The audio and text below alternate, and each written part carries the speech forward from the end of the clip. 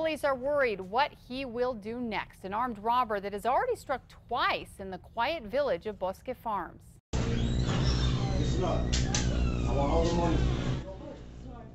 Yesterday, he robbed two young female subway employees at gunpoint. He came in just after the lunch rush. You can see in the surveillance video, he just strolls in. He then asks where the bathroom is, but that's when he walks into a back door, pulls the gun, and orders the girls to the register, holding the gun the whole time.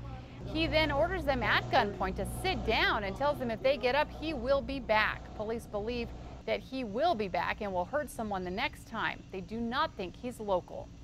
It's usually just a nice, nice non-violent town, village, and I think what's happening is it's bleeding over from Albuquerque. Now, the same guy struck last week at the Lotta Burger right after the lunch rush. He ordered the 5 employees at gunpoint to the back office, then took the day's cash.